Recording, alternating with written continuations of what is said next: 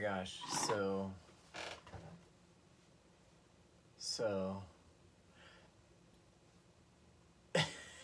I feel like I'm getting pushed in all kinds of different directions. It's good.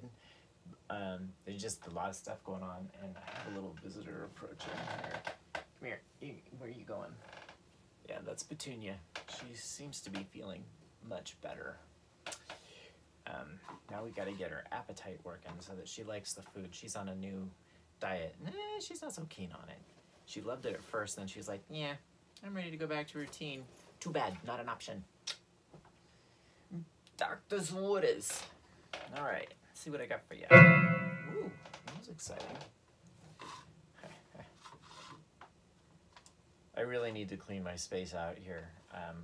As I do work, I tend to like stack it and have a photographic memory, so I stack everything in layers that I remember, and then everything's placed a certain way, which is great for organization. It is not great for physical space. And then like when I'm done with work, all my work is like in these towers around me, and I don't have any mental space to relax unless I like push it out to the side, which I do, but like it's just gotten packed in here, and I need to like do a down day and just like purge everything.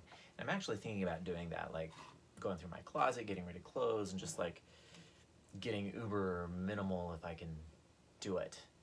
That takes a lot of decision-making power, and I have a limited capacity for that.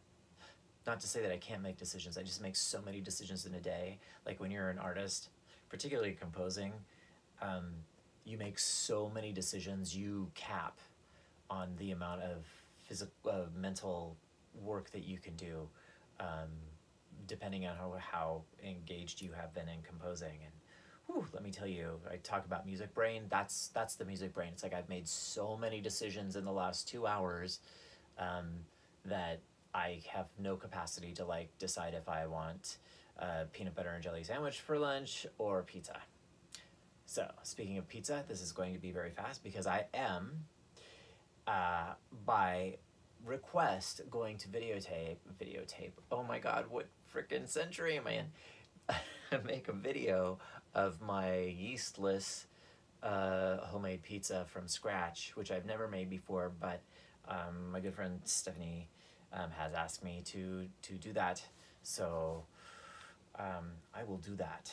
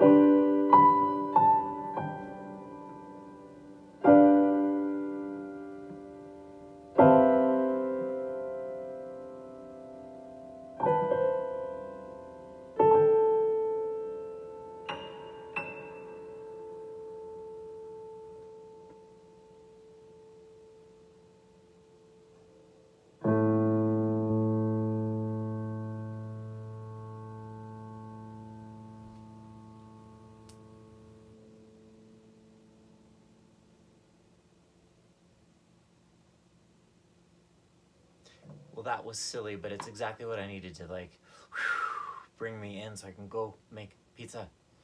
So more tomorrow.